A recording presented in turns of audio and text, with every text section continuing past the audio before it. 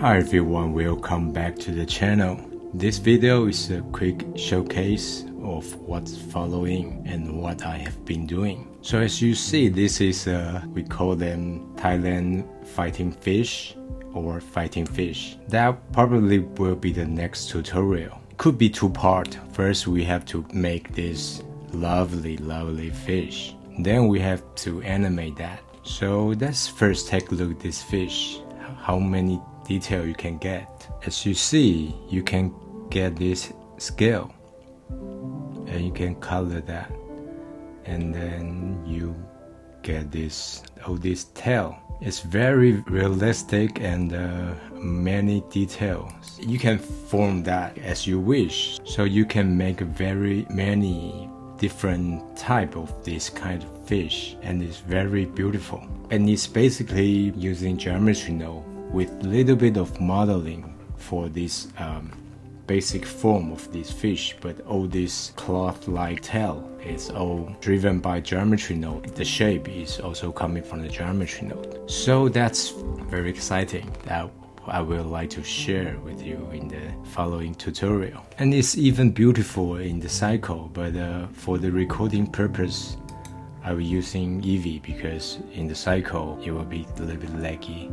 And let's take a look how he animated. So as you can see, all these tail are very realistic. Of course, shout out to BBBN19. This animate setup is built based on his fish anime tutorial. I wouldn't say upgrade, but just a little bit more customization for what I need. So it will perform a little bit better. Especially this animation is following a curve and with some noise, so you can control the way it moves. It's not like a randomly swim. You can change between random and following the curve, so you can basically guide the fish.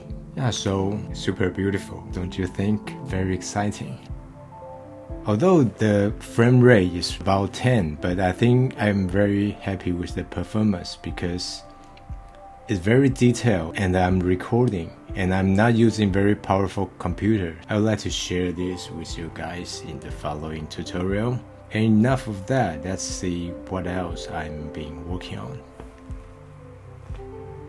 So this is Mesh Brush V2 and I have posted on my social media. If you guys want to see what I've been working on between video, and I will like to post on my social media, so you will get the first idea what could be next. So what about V2? Why I have to make V2 is because this effect is very important for me, because the mesh brush effect, it was like it's the whole reason I'm making tutorial. That's the first tutorial I want to make, and I make that very early, and I haven't got any equipment. I don't have good microphone, and at that time I was very new for making videos, tutorials videos. So I think it didn't get enough of love, so I will like to do that again. And of course I make a lot of improvements for this effect, and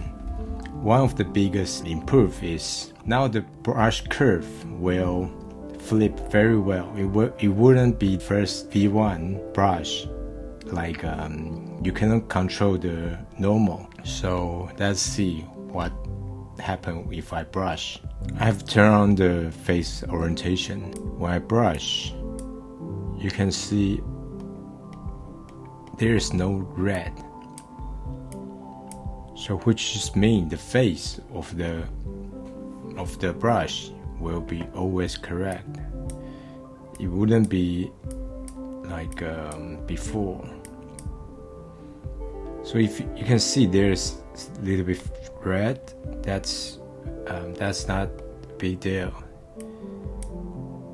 Just to show you there's red, but it's hidden inside, so it means it's super correct. If you have make the first mesh brush, you will see what's the difference, and that is very important. So that's the progress, and there's more about this. I will teach how to animate that, and and some customization. You can make some random variable for each stroke. Yeah, so that's the two main things that I've been working on. And all these two projects will be posted on my Patreon page once the video is released, and it's the more advanced version. If I have post free one, that's the different one. So if you want to get the best example or best function for this effect, join my Patreon, you will get that. So as you see, what is coming is very exciting. Two very exciting tutorials. So everyone keep up the good work and see you in the future videos. Thank you for watching. Bye bye.